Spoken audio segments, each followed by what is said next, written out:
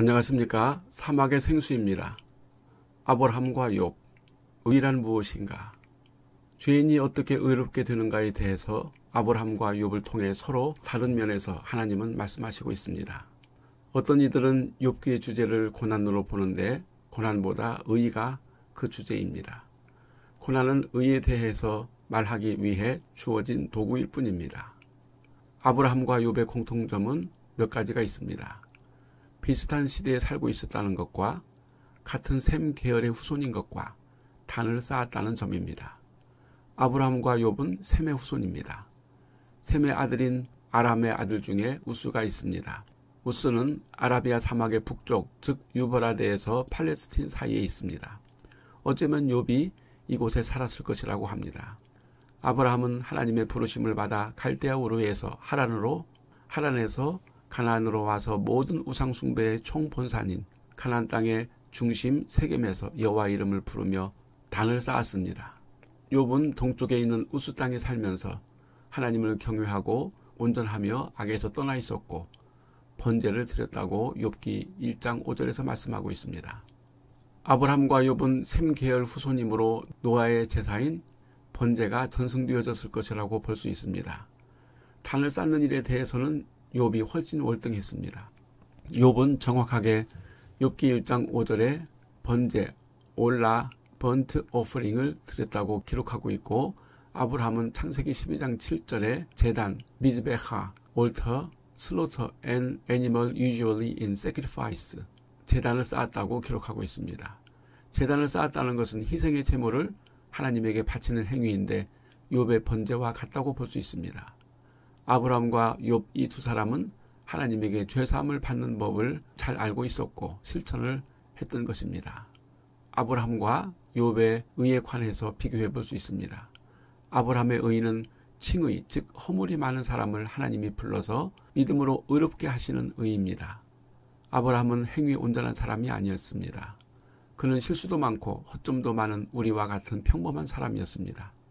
그런데 하나님은 실수 많고 허물 많은 아브라함을 불러 이방의 중심에서 단을 쌓게 하시고 번제를 올리게 하셨습니다. 아브라함은 부족함에도 불구하고 하나님이 명령하신 것에 순종하고 세겜 모래 상수리 나무에서부터 시작해서 베델로 이주하면서 이방인 가운데에서 번제 단을 쌓으며 여호와 이름을 불렀습니다. 하나님은 이를 보시고 의롭다고 인정하셨습니다. 그래서 우리는 아브라함의 의를 행위로 얻은 것이 아니라 믿음으로 얻었다고 말합니다. 만일 아브라함이 행위로서 의롭다 하심을 받았으면 자랑할 것이 있으려니와 하나님 앞에서는 없느니라. 성경이 무엇을 말하느냐? 아브라함이 하나님을 믿음에 그것이 그에게 의로 여겨진 바 되었느니라. 로마서 4장 2절에서 3절. 아브라함은 하나님의 부르심을 받은 후에도 몇 번의 실수를 범했고 돌이킬 수 없는 오점을 남겼습니다. 그것은 사라의 몸종 하와의 소생을 얻은 것입니다. 하나님은 아브라함이 끊임없이 하나님을 의존하고 따름으로 의의 조상이 되게 하시고 의의 표본으로 삼으셨습니다. 아브라함의 의의 절정은 아들 이삭을 모리아의 한 산에서 하나님에게 번제로 드리려 했던 믿음이었습니다. 하나님은 아브라함의 순종하는 믿음을 의로 여기셨지만 의의 열매는 이삭을 바친 것이었습니다. 이삭은 하나님의 아들이시며 오실 그리스도의 표상이기 때문입니다. 아브라함이 하나님에게 순종했어도 이삭을 바치지 않았다면 의의 열매를 거두지 못했을 것입니다. 아브라함의 씨인 이삭은 믿음과 의의 씨인 예수 그리스도의 모형이기 때문에 그렇습니다. 반면에 욥의 의는 행위 온전한 의입니다. 욥기에서 욥을 소개하기 시작할 때부터 허물과 오점이 없었습니다. 거의 완벽에 가까운 욥이었습니다. 이 세상에 이렇게 완벽한 사람이 있을까 할 정도였습니다. 욥은 10명의 자녀들이 모여서 잔치를 하고 나면 반드시 10명을 위한 번제를 드렸습니다. 혹시 자녀들이 마음으로라도 하나님을 범하여 죄를 짓지 않았을까 하는 걱정 때문이었습니다. 욥의 완전함에 대해서는 하나님께서 사탄에게 자랑할 정도였고 자신 있게 시험해보라고 장담할 만큼 욥은 하나님의 자랑거리였습니다. 욥기 31장 18절 말씀에 실상은 내가 젊었을 때부터 고아 기르기를 그의 아비처럼 하였으며 내가 어렸을 때부터 과부를 인도하였노라. 욥은 세상 말로 자타공인 하늘을 우러러 한 점 부끄러움이 없는 사람이었습니다. 욥은 그의 삶 자체가 의였습니다.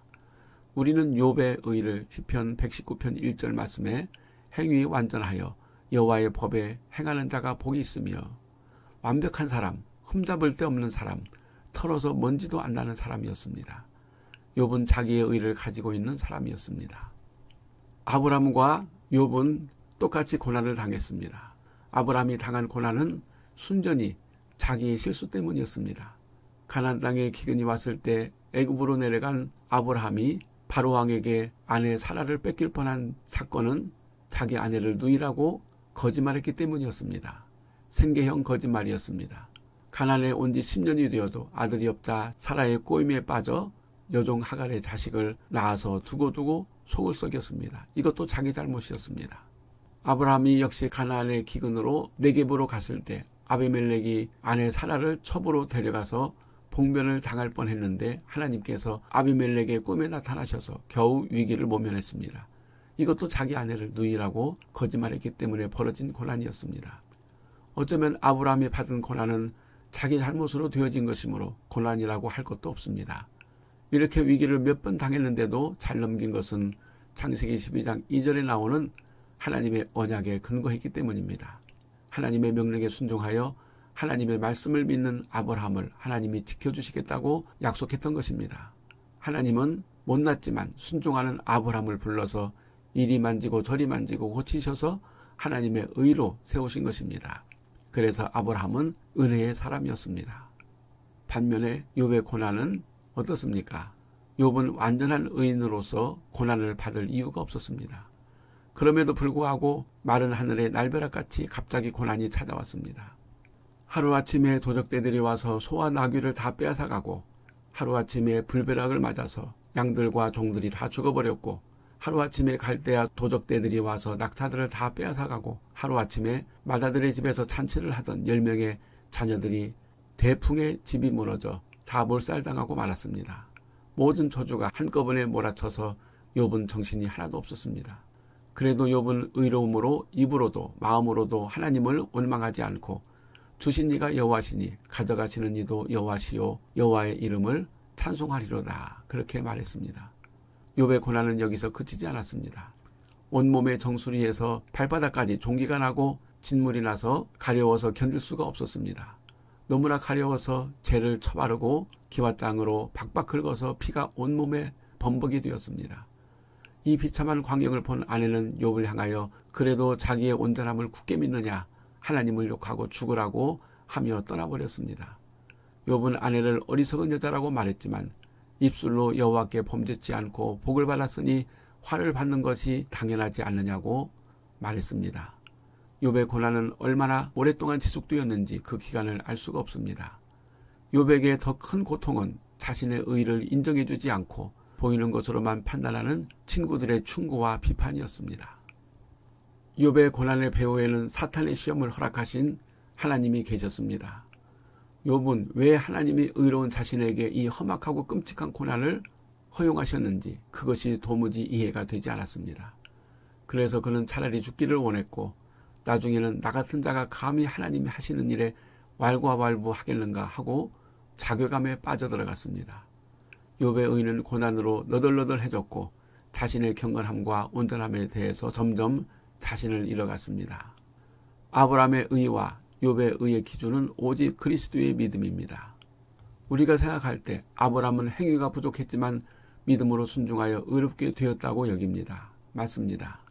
욥은 행위가 완전했지만 왜 의를 잃어버릴 위기에 처했을까요? 하나님께서는 행위가 불완전한 아브라함을 불러 하나님의 약속을 믿고 순종케 하심으로 의롭다 하셨습니다. 그러나 하나님은 행위가 완전한 욥을 처절하게 부수어버려서 자기 의를 버리고 오직 하나님을 의지하게 만들었던 것입니다. 욥이 종창이 나서 잿더미에 올라앉아 질그릇 조각으로 긁고 있을 때 욥의 아내가 했던 말을 기억해 봅시다. 당신이 그래도 자기의 온전함을 굳게 지키느냐? 욥이 지켰던 것은 하나님의 의가 아니라 자기의 온전함이었습니다. 어찌 보면 욥은 그의 아내가 치를 떨 만큼 철저하고 완벽주의자였다고 볼 수 있습니다. 행위 완전한 사람의 곁에 사는 사람이 가장 고통스럽습니다. 완벽주의만큼 징그럽고 진절머리 나는 것은 없습니다. 그래서 욥의 아내는 겉으로는 부잣집에서 행복할 것 같았지만 마음은 편치 못했을 것입니다. 아마도 소크라테스가 그 시대의 성인군자였지만 그의 아내 크산티페는 악처인 것과 같았을까요? 남들은 군자라 하고 성인이라고 하지만 욥의 아내에게 욥은 소름 끼치는 완벽주의자였던 것입니다. 하나님은 욥의 완벽주의가 깨져야 자기 의를 버리고 하나님의 의를 붙잡을 것이라고 여기셨기 때문에 엄청난 고난을 허락하신 것입니다. 욥이 당한 고난은 자기의 의라고 하는 악어 가죽같이 질기고 조개껍질같이 단단한 허울을 부숴버리는 망치와 같았습니다. 자기의 의가 깨진 욥은 허망하고 허무하고 내가 뭐하고 살았지 하는 허탈감으로 악창의 고통보다 더 깊은 불면의 밤을 지내게 되었던 것입니다. 결국 욥은 자기의 의를 포기하고 하나님 앞에 두 손 들고 중보자를 보내달라고 기도합니다. 욥기 16장 19절 말씀에 지금 나의 증인이 하늘에 계시고 나의 중보자가 높은 데 계시니라. 욥은 자기의 의가 자기를 증명하는 것이 아니라 자신을 의롭게 할 중보자가 있음을 고백합니다. 여기서 욥이 구하는 중보자는 하나님과 인간 사이에 계신 그리스도를 말하고 있습니다. 행위 완전한 욥이나 허점이 많고 실수가 많은 아브라함이나 그리스도의 의를 의지해야 된다는 사실을 하나님은 두 사람의 이야기를 통해서 말씀해 주시고 있습니다. 아브라함과 욥은 서로 반대편에서 중심에 계신 우리의 그리스도 예수를 만난 것입니다. 그리스도를 만난 것이 바로 우리가 누릴 하나님의 의입니다. 이 세상에서 허물이 많고 죄가 많은 사람도 도덕적 윤리적으로 깨끗하다고 자부하는 사람도 하나님의 언약이신 거룩하시고 흠없는 완전하신 그리스도를 믿는 믿음으로 의롭게 되어지는 것입니다. 하나님은 어느 시대든지 하나님을 진심으로 의지하고 자기의 부족함을 철저히 인정하는 자에게 모든 역사의 중심이 되시고 생명의 핵이 되시는 그리스도를 영으로 만나서 의를 이루게 만드십니다. 하나님의 의를 모르고 자기 의를 세우려고 힘써 하나님의 의에 복종하지 아니하였느니라. 그리스도는 모든 믿는 자에게 의를 이루기 위하여 율법의 마침이 되시니라. 로마서 10장 4절 말씀입니다.